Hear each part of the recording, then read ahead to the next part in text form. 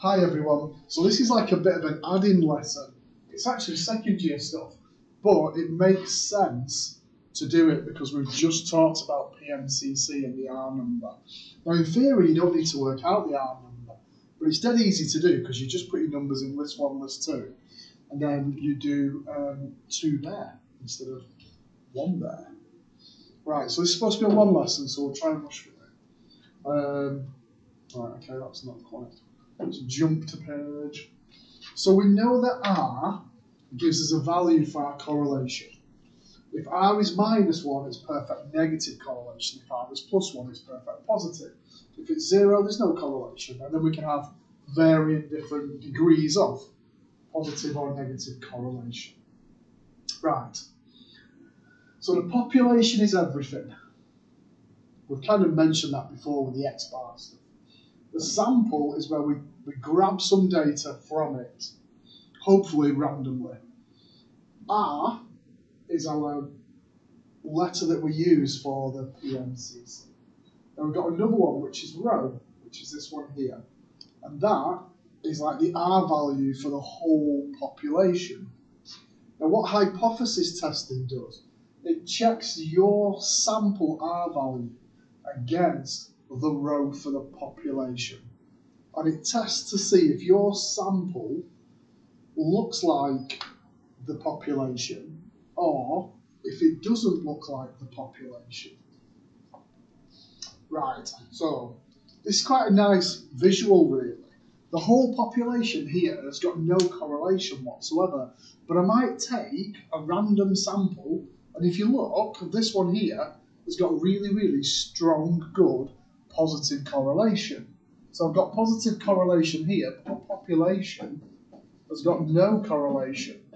So I'm kind of testing to see, in reality, if my sample is representative of the population. And this one's got like really good negative correlation. You kind of see the idea that we're getting at. So this is what this bit's saying here. Suppose the data entire population has got no overall correlation, but we take 2 samples and we've got strong positive and strong negative. So our R values are close to ± 1.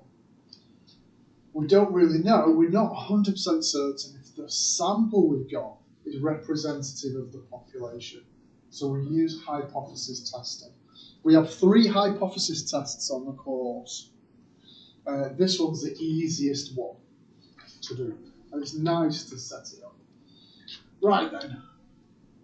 So here we go. So idea behind hypothesis testing and significance comes up many times in stats.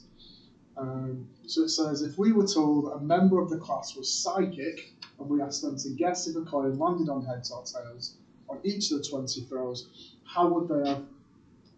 How many would they have to get right to be statistically significant? So that's kind of testing that we do. Right, so PMCC looks at the linear relationship, which we kind of know because we've already, like the PMCC, the R number, correlation you've done at school has only ever been for linears because you just drew line of best fit. There's more out there. Right, so there's this thing called the null hypothesis and the alternative hypothesis. We use H0 for the null hypothesis, and that's what we think it is. So what we're saying is our assumption for these is that there's no correlation in the data. So we always set that up as no correlation. And then the alternative could go either of 3 ways. I can either say, do you know what? I think there is negative correlation. Or, do you know what? I think there is positive correlation. Or, do you know what? I'm not really much fussed, but I think it's different. And then with the difference, so the one-tail test are the negative or the positive. And the two-tail is a little bit vague. Now we have something called the critical region. And it's if our R value is far enough away that it lies in this critical region, because the critical regions are at the ends.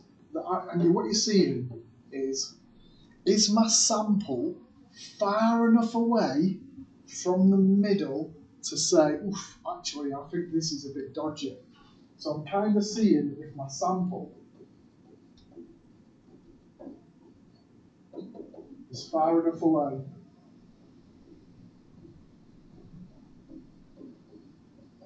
to say there's an issue.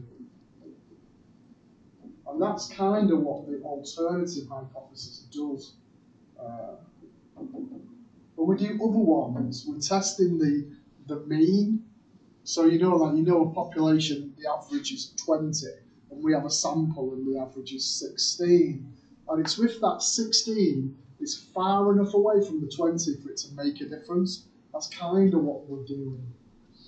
Right, so for us, it's not much working out really. We use a table of critical values, which I think is on your back page in the pack. I'm not entirely certain.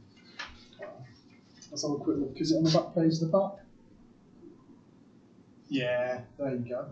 So if your sample size was 10 and you were doing a one tail at a 5% significance level, then that would be the value I'd check it against. So that's a one tail at 5%, but if it was a two tail at 10%, it's the same value. If it was a two tail at 5%, it would be that one. We'll talk about more about that when we get to it. I'm kind of aware it's a lot of me chattering. It's actually a lot of theory to set up here. So here's the important bit. So if the sample doesn't lie in this critical region, we're okay. It's fine. It's not far enough away. But if it does, then we've got an issue. There might be something wrong with it. That's kind of what it says. Without an example, it's hard to show. Right then. So it says here, sampler cast taken to measure how effective it is. Consider the following data. So I've got an R value of minus 0.913. That's really, really strong negative correlation. And this is my sample, isn't it? 2, 4, 6, and is 7. So it says, so we want to see if there's significant evidence. If that value is far enough away for it to make a difference to what it should be. So my null hypothesis is that rho is 0, there is no correlation. Now, I want to see, it's not clear in this question, but this has done it as a one-tail test to say that there's definitely negative correlation. So that's what that's doing. That we're seeing if it's a negative correlation. So we set it up as no alternative. The significance level is 5%, so that's 0.05. And the tail is a one tail, because it's just a less than. So what I'm doing is I'm looking at the bottom 5% of my population. That's what it means. Now R was what we got. That's the test statistic, and the critical value is what I'm going to get from my tables, which I'll show you in a second. Well, actually, we can see there for any 7 for a one-tail test, which was a top line, so one tail was a top line, at the 5% significance level, it gives me a critical value of 0.6694. But because it's at the bottom, I go negative there. So our critical value there, our critical region is minus 0.6693. 694. Our test stat is minus 0.913. Our test stat is inside the critical region. So our R value is inside the critical region. So if that's the case, I reject H0. So there is sufficient evidence at the 5% significance level to suggest a negative correlation between the speed and the fuel consumption. So that's a full one. Got 15 seconds left.